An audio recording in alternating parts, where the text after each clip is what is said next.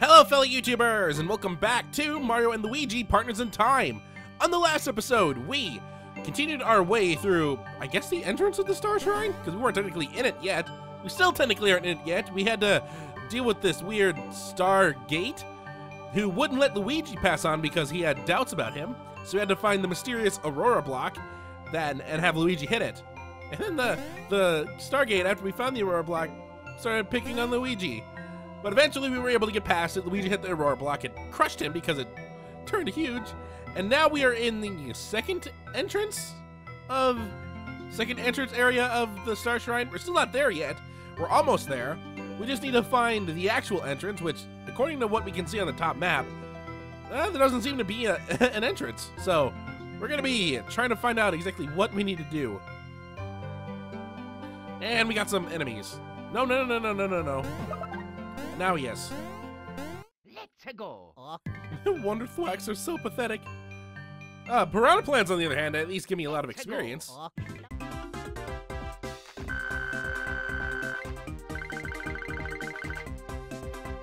Mario levels up to level 26.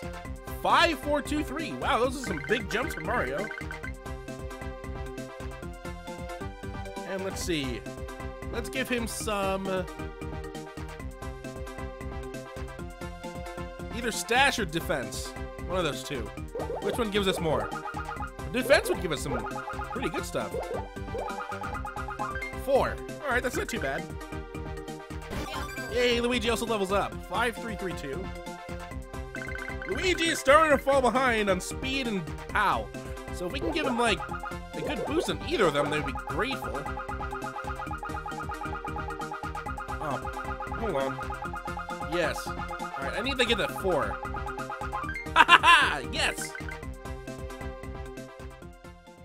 I mean, he's still not close to Mario yet.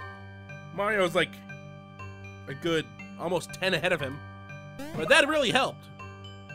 So if you notice, well, let's first walk into this pipe and see what we can find. Oh god, it's a Skello Key. What's a Skello Key doing here? Weird random Skello Key? What is it doing down there? Oh, I like how the inside of that pipe looks. It's so pretty. So if you notice, we got a block right here, and apparently 2 Dragon Balls right here. So let's hit this block right here.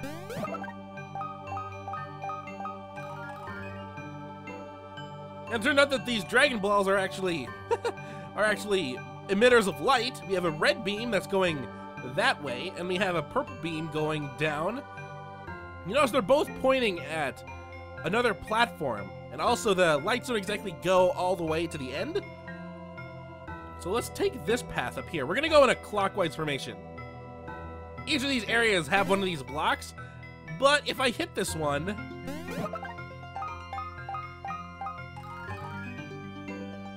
it overrides the red and purple one over there, and instead emits a light green and light blue light. So let's head back over here. And let's restart this one. I said restart it, not toss the babies.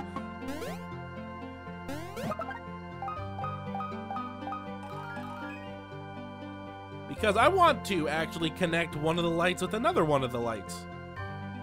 Which means we have to go to the other side over here. Now let's fight this Wonder Thwack very quickly. That was very easy. Alright, let's see what the baby... Maybe there's gonna be another random Skello Key in one of these pipes. Yes, there is! The babies have like a 4,000 experience gap in between them. Although, I really do hope that they really start to converge right now. I'm betting a lot of enemies are just the babies. I'm not sure whether or not they converge more. And by converge more, I mean eventually the babies and the adults will once again level up at the same time. It's only happened once in the past 30 episodes. Let's see. There is no block here.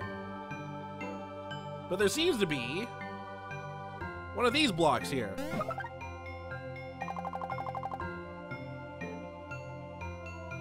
Alright, this block actually reappears, so let's toss the babies up here and see what's inside this cave. And inside this cave, you have a bunch of different blocks right here. If we hit this block, it'll turn red. If we hit it again, it'll still turn red, but if we hit it with Luigi, or baby Luigi, it'll turn green. So what we need to do for those ones is... let's hit this block once again.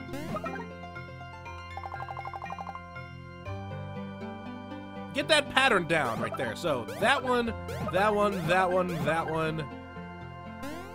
I lost. Alright, that's exactly what I thought. This one and this one are all reds. All the rest are green. Remember this problem in Woohoo University and Superstar Saga?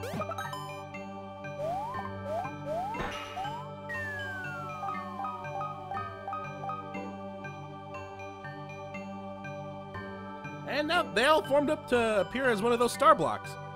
And now we have the ability to actually connect a light. So let's see what happens if we do this.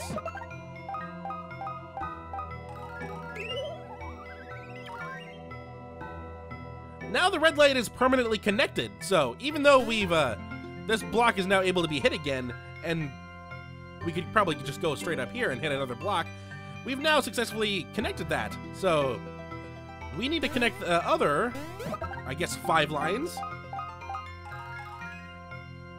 Let's get that started and see what happens after we connect all 5 of them.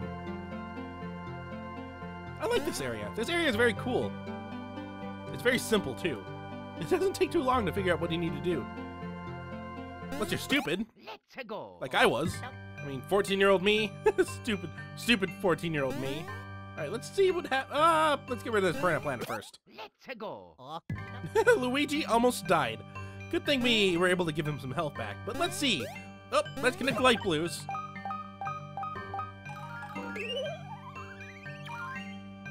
Alright, that only leaves us with one more room to explore, but this should be very easy to connect the remaining lights.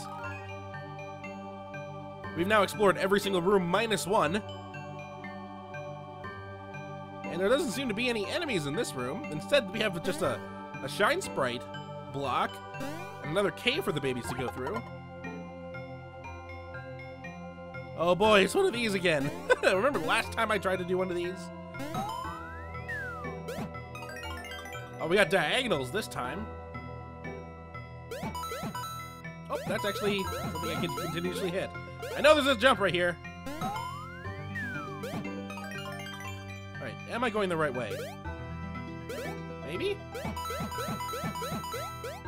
Getting some blocks. That's at least a good thing. Yeah, you'd be so lost if you tried to do this off of memory. All the jumps that you'd have to jump over. I'm currently lost right now. Did I make it? I did. Huh. Oh, apparently hitting the star block there doesn't cause it to work, but hitting the star block where it currently is will cause it to work. I don't want to hit it right now. We've now explored every single room, so this should take no time at all. Oh, I'm getting stuck. I'm getting stuck on nothing. Once I hit this block, though, the purple should be done, and the bottom right and this block should now no longer need to be in existence. Yep, that's exactly what I thought. Let's quickly head to the top, because this one only needs one left, and then we'll head over to the bottom left so that we can connect this one with that one, and then we can quickly hit it again to get the last one.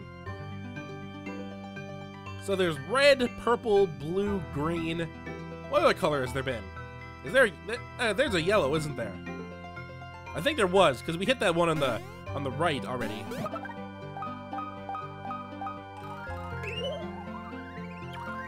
Yep, that was a yellow. Oh, now that's the last one we need to do too. I wonder how powerful these beams of light are, and what's causing them to be different colors. You know, we're starting to get very close to the end of the game. I mean, if you think about it, this is episode 43. Superstar Saga only lasted 43 episodes.